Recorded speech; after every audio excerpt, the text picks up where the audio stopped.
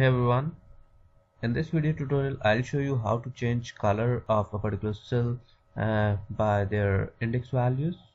So we'll be writing a macro where I'll be entering any number in a cell and it will give me corresponding color uh, for that particular cell.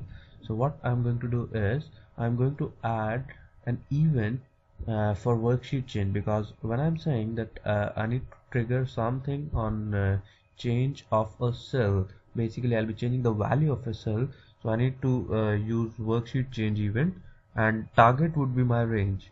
So let's first define the range. So only in this particular area when I'll be changing something, that event will be fired, otherwise it won't be fired, right? So let's write the coordinates of these cells, basically the corners. So 8th row second column, 15th row second column, and this one is 8th row and 7th column, and similarly 15th row and 7th column. Okay, so I need to apply the criteria, or I need to just bound the event to run only for this range. So target I'm getting every time when there is a worksheet change event. So I'll specify a condition that if my target dot row is greater than equal to 8, right, and it is less than equal to 15, that means the row number lies between 8 and 15.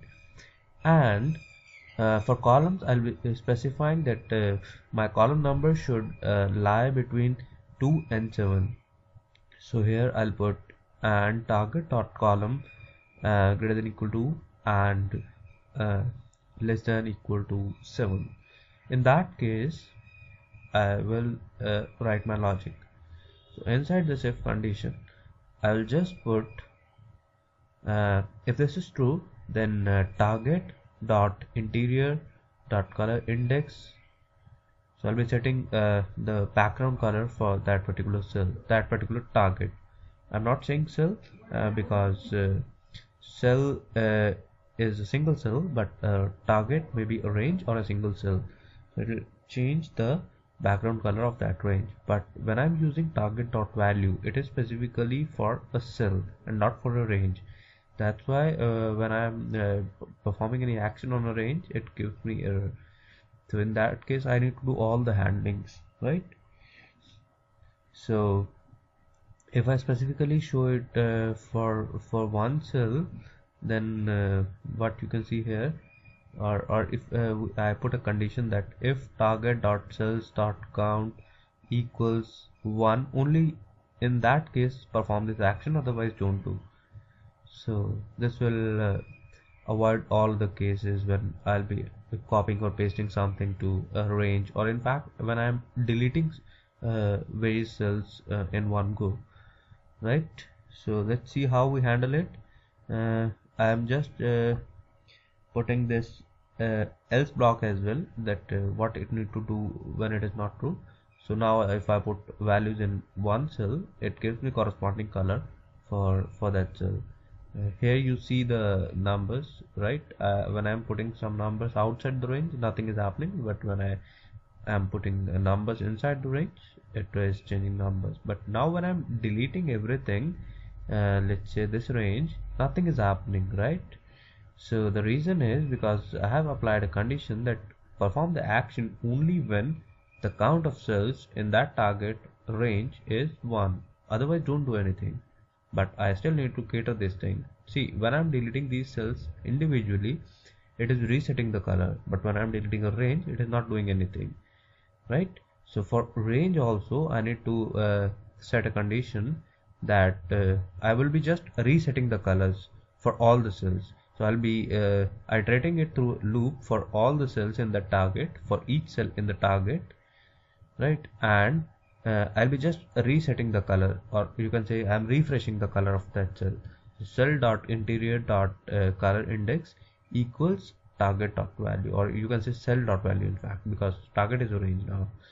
So cell is just one cell of that range, right? Now I'm again changing numbers or cells. So now I'm deleting a whole set in one go, and it is refreshing it. Another problem is the color index values lie between 0 and 56. What if I give value above that?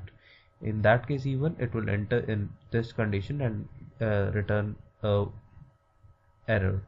So I can put a condition on the top.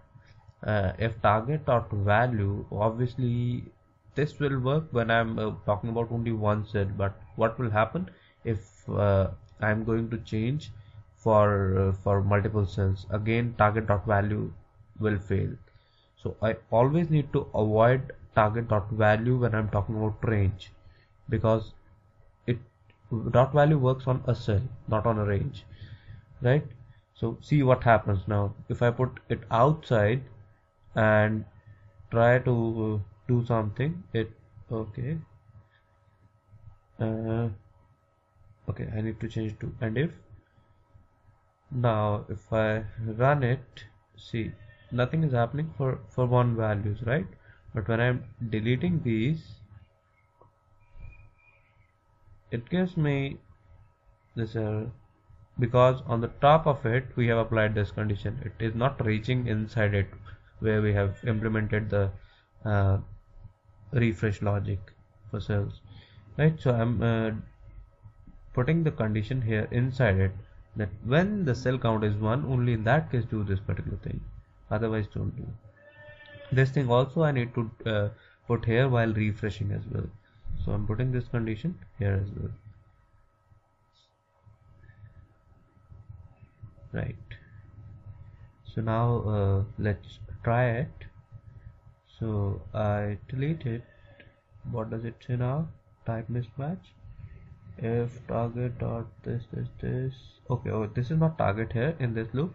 It should be cell, because we are iterating here in the whole range, right? So now when I run it, it is now working fine. Another case, what if I enter any text or a non-numeric thing here? So it is already handled. Why? Because we have applied condition that the value for that particular target should be greater than equal to 0, or all the logics we have implemented here are in numeric terms, and we have not defined any variables here, not hard coded that or not defined anywhere that this particular thing would be a numeric only. So Excel automatically identifies and recognize the data type and returns nothing if it is a text, right? Because when it is going to assign target dot value, integer.colorindex don't give anything when it is a text. It will work only when it is a number, and that number should be only between 0 and 56. Obviously it will give error after 56, but it does not return error for text values, right? Another thing, you are able to see the text color there. We only change the background color. You can also change the text color here as well. So now you'll only see the color, not the values, though you can see the values on the top here in the formula bar here.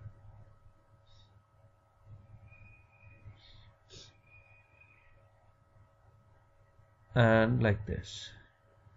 So this is pretty much about this tutorial. If you have any confusion or questions regarding color indexes or regarding changing colors of cells, you can write to me, obviously. Goodbye.